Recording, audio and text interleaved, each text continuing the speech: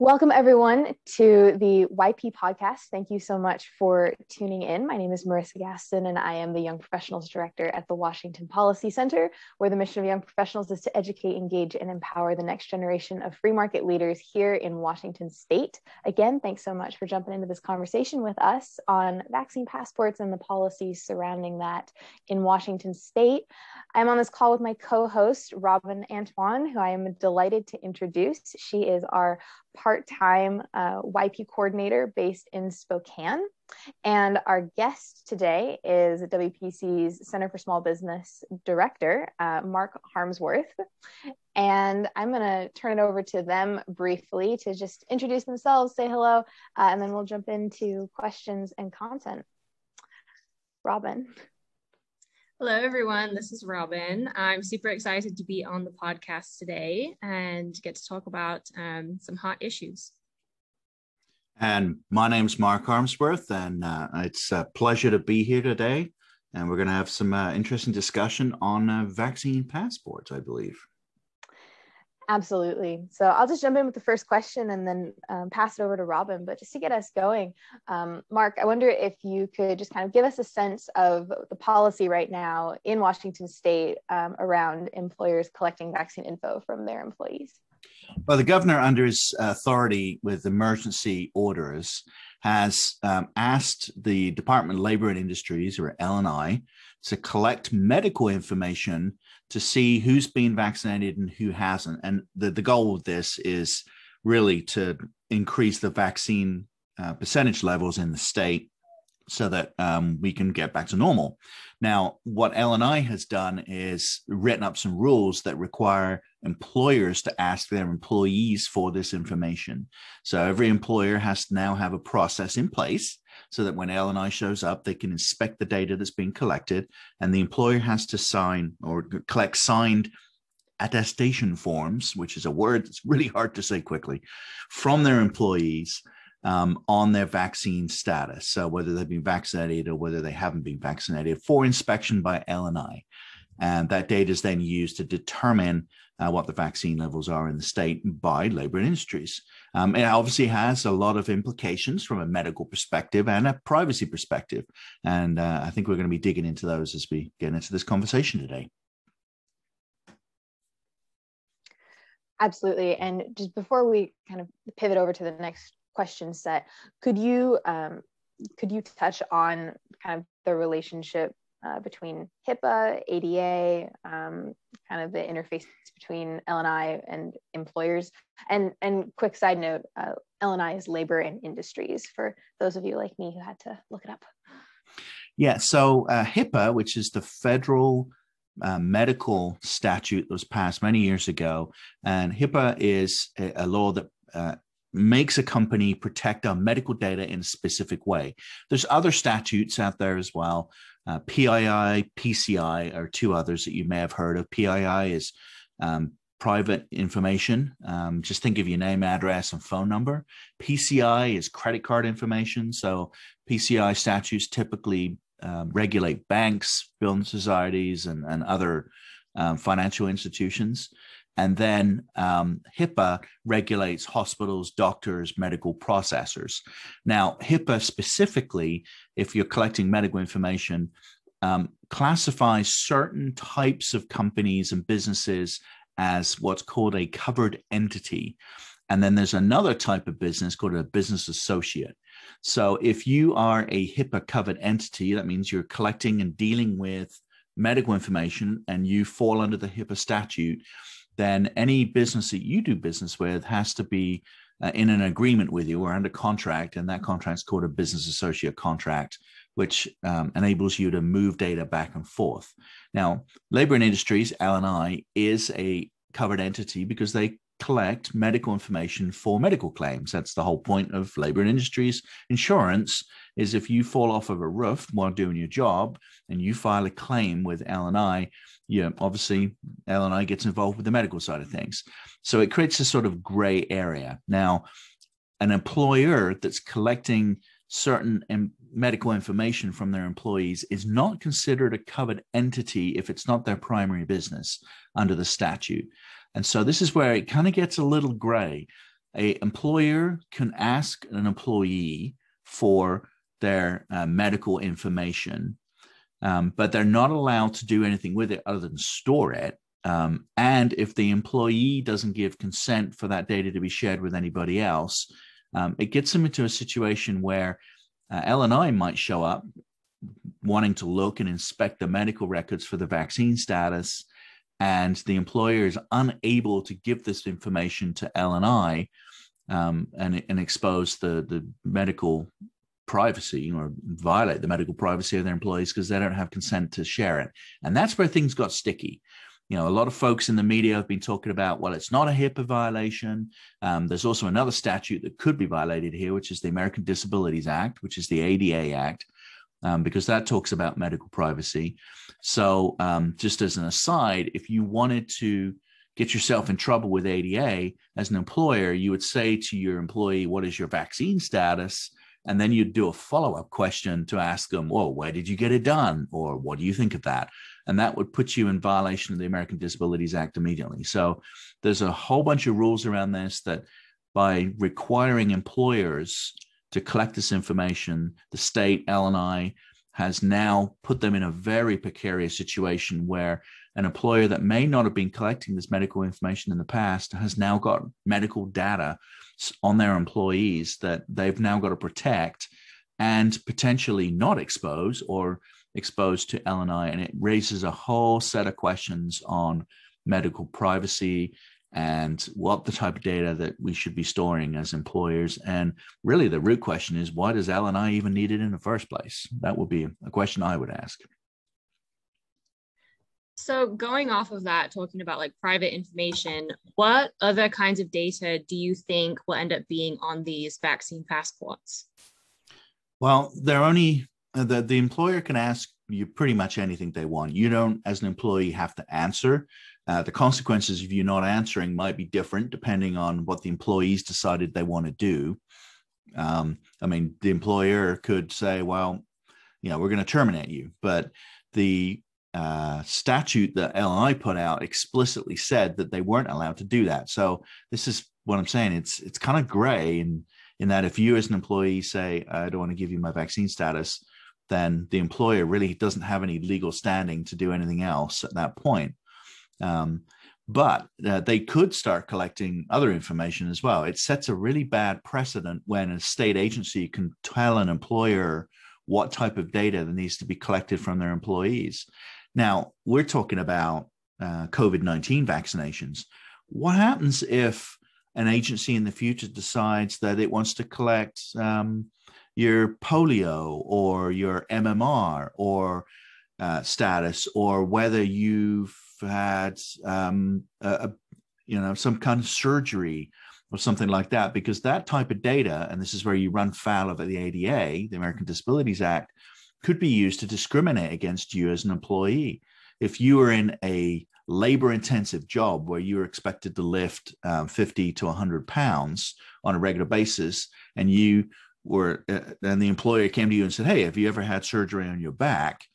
And then they found out that you had, and then they dismissed you because they thought that you wouldn't better perform your job well, or worse, during the hiring process, they ask you that and then decline to hire you, even though you're a qualified candidate, then you end up in this horrible situation where this information is now being collected. So you can kind of see the slippery slope that we're going down here, where when a state agency is asking that information, what if L&I decides that it wants to ask you if you're a smoker, for example, and then use that to increase the rates that they're charging employers for your insurance? Or if you've got vertigo and you're a roofing person and they decide to increase the rate. So you can see how this could be a really bad situation. It's just generally, it's a bad idea to be doing this anyway. So as a policy expert, are you concerned about the precedent that this policy sets? Yeah, absolutely. And we sort of just touched on that there, is where they're collecting a lot of information and then using that information to potentially discriminate against employees or have adverse actions against them. What if you've if you're obese and your employer decides it doesn't want to insure you, or increases your insurance rates because the potential for increased medical costs. So you can see where that's going. The other thing that could happen here is you start creating these records where employers and other agencies are able then to inspect your medical history, not necessarily with your consent, especially if you've got these cards. An example of this was the WSDOT policy that we don't believe they've adopted. We're going to find out shortly. But when we first asked them, their forms included a provision to require their employees, once they'd received their vaccines for COVID-19, to wear a badge prominently on the outside of their clothing, on their employee badge, that indicated that they'd received the vaccine. And this was on display for everybody to see. That is an absolute violation of your medical privacy, because now you're being forced as a condition of employment to wear a badge that everyone can inspect at any time and decide if they want to interact with you because you've been vaccinated or not. Where does that stop?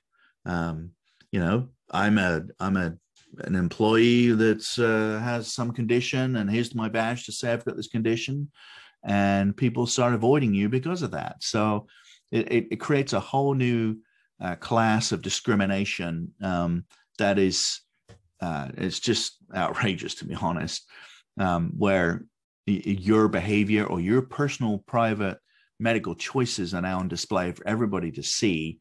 And it's, people will say, well, that's kind of extreme, but WSDOT is the Department of Transportation, Washington State Department of Transportation, is a great example of this. They didn't think twice about requiring their employees to wear badges to show their vaccine status. And that is a violation of your medical privacy. Mm-hmm. And I know currently there is a lot of buzz around the idea of an actual passport, a vaccine passport, as we've said. For example, traveling to the EU from the US right now, you're required to provide evidence of a COVID vaccination status. But I wonder, in Washington State, at this point, are we looking at an actual passport document right now, or is it currently, from a policy perspective, manifesting as this one particular question from employers to employees?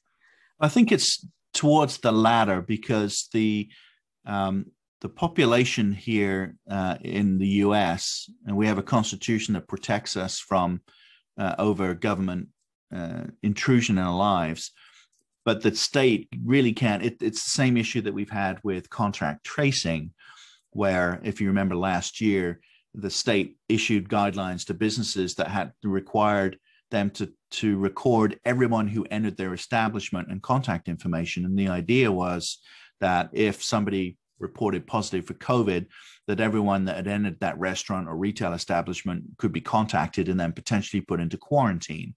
Well, that's none of the government's business where I go and do my shopping or where I eat. And that is an immense invasion of my privacy for me to conduct commerce, and that's actually a constitutional violation. So they backed off on that pretty quickly when they realized they'd overstepped the mark. But they did realize that they can't ask people directly to give this information, but they were able to start collecting some of this through businesses. And you may have seen some businesses having that form as an optional, hey, who are you? And what do you, we're going to record your information.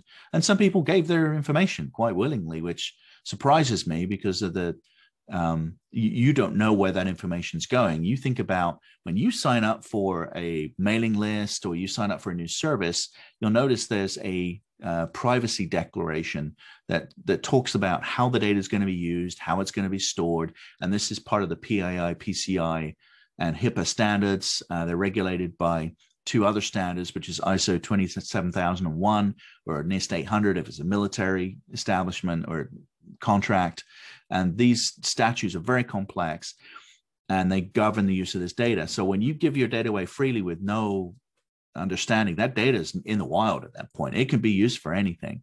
And that's how this stuff gets on the dark web and gets used by people in nefarious ways. So the state is using LNI as an extension, a effectively an enforcement arm because it can't do it directly. And plus, practically the state can't run around with a bunch of police enforcing these rules.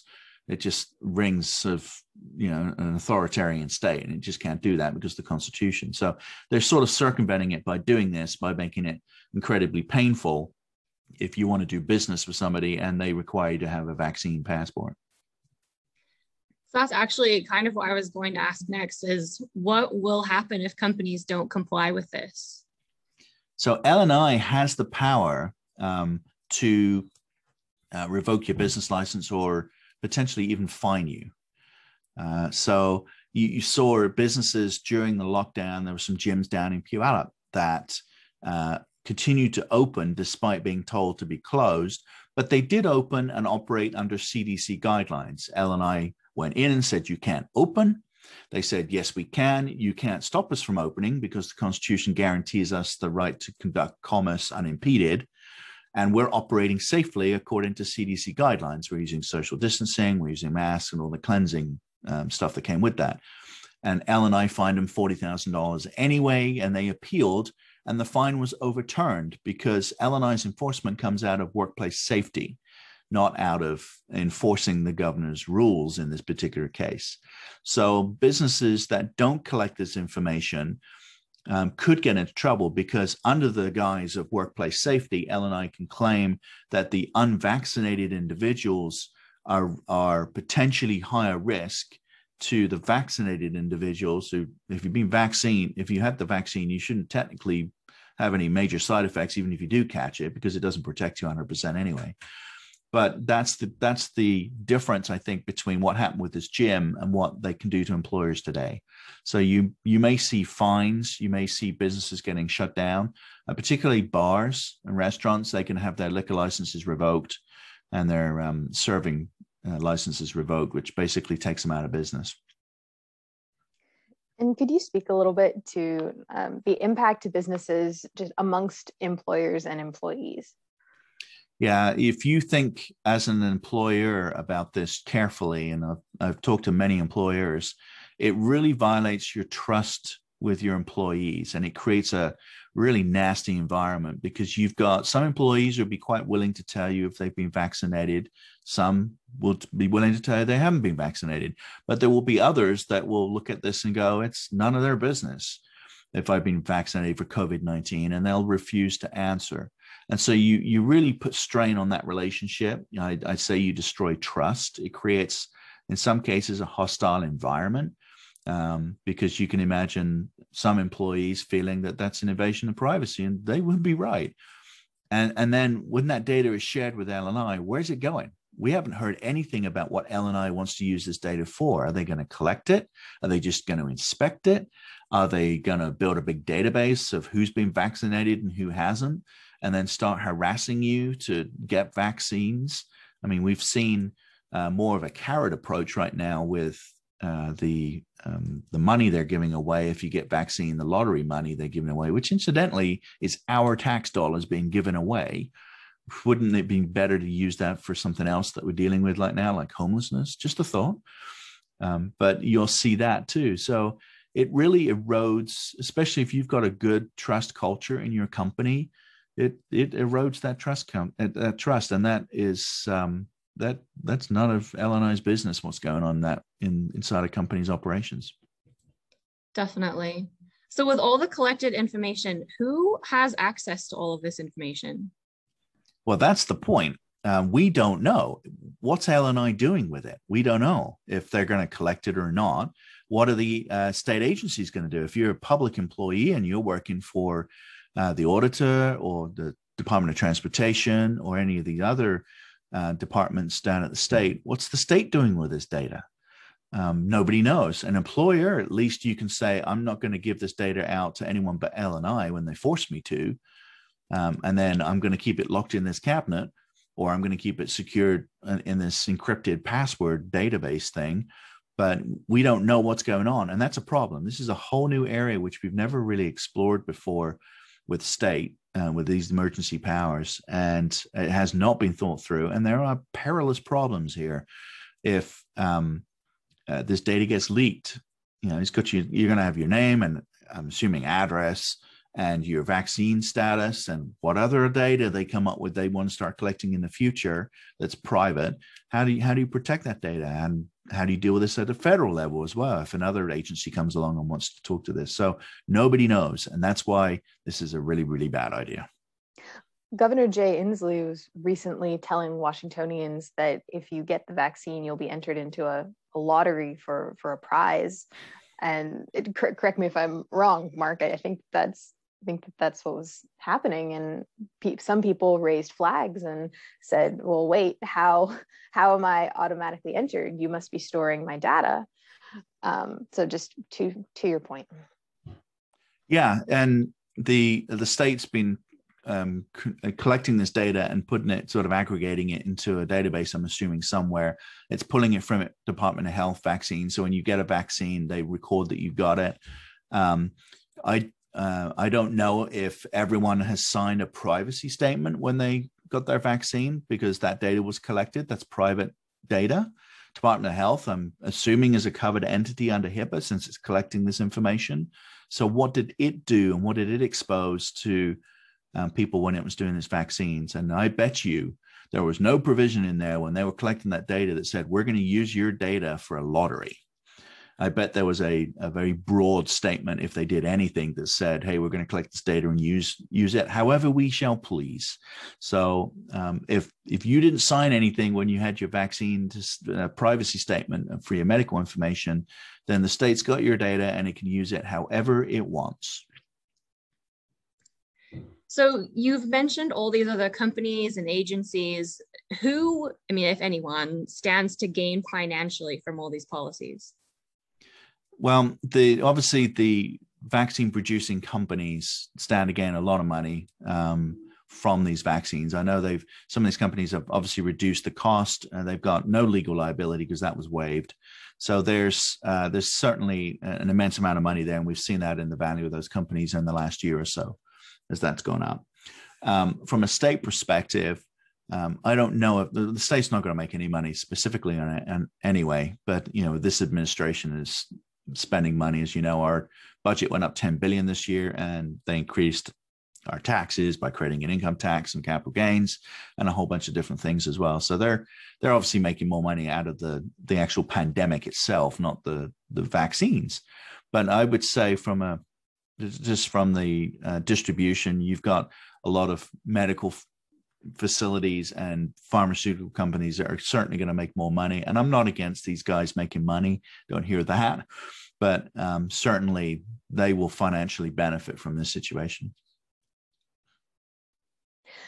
Another note, is there any distinction? Is there any kind of stark difference between how these policies might impact a contractor versus an employee? Yeah, so an employer can ask their employees for this information, but if you are an employer that has a series of 1099 contractors, those are people that come and work at a company temporarily, might be a few days at a time, maybe a few hours that they work at your company. And now L&I requires you to ask them in your medical information. Typically contracts with 1099s are specific to the type of work that you're doing. So you have a master services agreement that says, I'm going to interact with you in this way. I won't violate your data, and I'm going to operate in this way. And then you have a SAO, or a services operating agreement, or something like that says, this is the work I shall perform. And it's a relatively simple contract. It'll say, I will do this work in 10 hours and you will pay me this much money. And so an employer now has to ask them, oh, by the way, thanks for the contracts. What's your vaccine status? And they're going to have to put that in a database. Oh my gosh. I mean, there's no employment agreement. There's no signed HR agreement between those independent contractors and that company. And if I was an independent contractor, and I am in many cases, I would refuse to answer that question because it's none of that company's business at that point. Now, the company may decide not to hire me as a result. And that's getting back to this discrimination thing. And they're within their right not to hire me. But, that's a horrible situation. You've created two classes of individuals. And operating differently based on vaccine status. There was a movie back in I think it was in the 90s called Gattaca, with Ethan Hawke and Uma Thurman, if I remember correctly. And it postulated that in the future, it was a sci-fi movie, and I'm a sci-fi guy, so it postulated in the future that you would be selected for your job based on your DNA and your your upbringing, but your genetic makeup. And so parents started to genetically modify babies' DNA, which now obviously is possible. At the time, the movie wasn't like that, but and it creates this dystopian society where when you're born, you know what job you're going to have based on your DNA.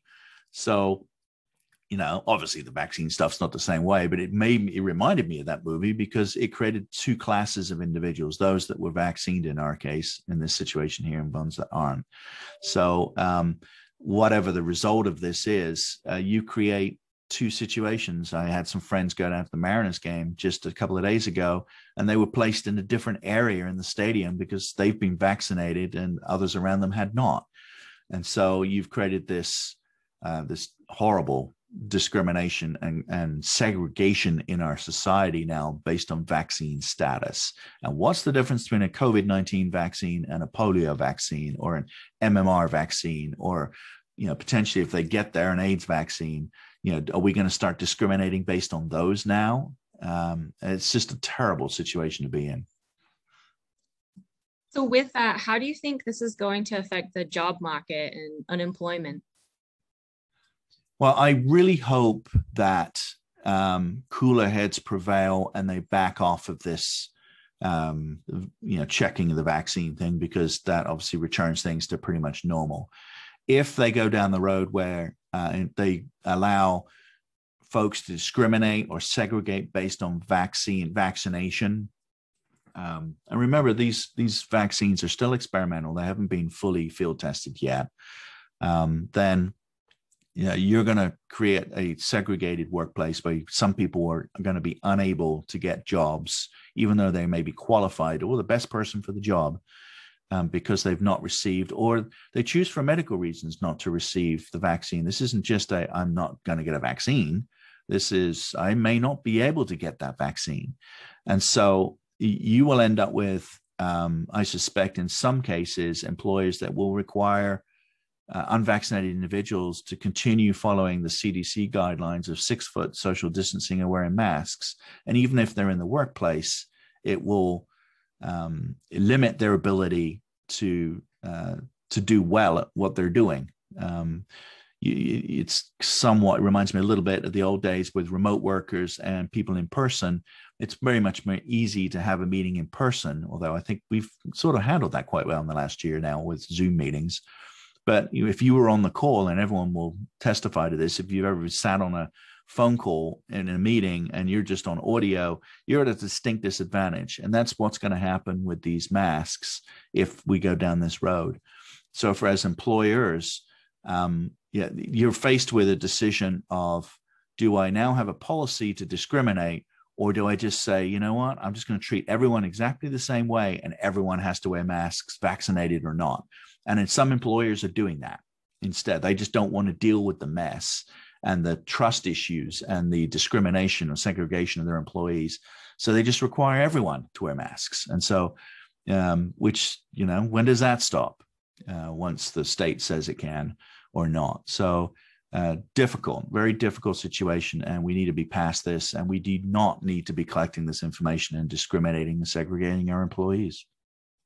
And this really leads into my last question, which is, do you have a future forecast for how these policies might, evolve or take shape in the next months or even years? Yeah, my fear is that this is used as a precedent for a lot of other really bad policies where the state will come in and go, oh, okay, so it's flu season. So this year it's not quite as aggressive as COVID-19. And so, but we don't want anyone else to be infected, which is none of the government's business, by the way. But we're going to impose a new emergency order on you and lock you down just for the next few weeks. So you can see this becoming an annual occurrence. You could see the state trying to use this for other things as well. I mean, we're talking about a COVID-19 vaccine, but could the state come in and require you to have other vaccines for stuff in the future? We don't know what's been invented or not yet. So, as far as what's coming down the pipe, could they require you to carry a vaccine passport in the form of a document, or, in some countries, even a chip that they inject with your medical history that they can scan at a scene of an accident? But again, that's not the state's issue. So what I see happening this year, I think we will get past this in the next 60 to 90 days, and we'll figure out kind of how this is going to play out. And then hopefully we can get back to normal. But I really hope that the legislature next year puts a curb on the governor's emergency powers, and any decisions that are made by the governor have to be brought back to the legislature for ratification. I really hope so. Mark, Robyn, thank you so much for such a valuable conversation. Mark, thank you for taking the time to join us on the podcast. Robyn, thank you for co-hosting with me. That wraps it up for this month's YP podcast. Again, please check out the Young Professionals. If you're not already a member of our community, you can go to @WPC_Young Professionals on Instagram and explore some of our work. You can listen to our other podcasts. And as always, you can explore the Washington Policy Center's 8 different research centers and look at the multitude of amazing policy work that Mark and our other colleagues in the research department have put out. So with that, thank you again for taking the time to listen to our podcast, for joining us. Thank you, Mark. Thank you, Robyn. And I will see you all next month. Thank you. Thank you. Thank you. Bye.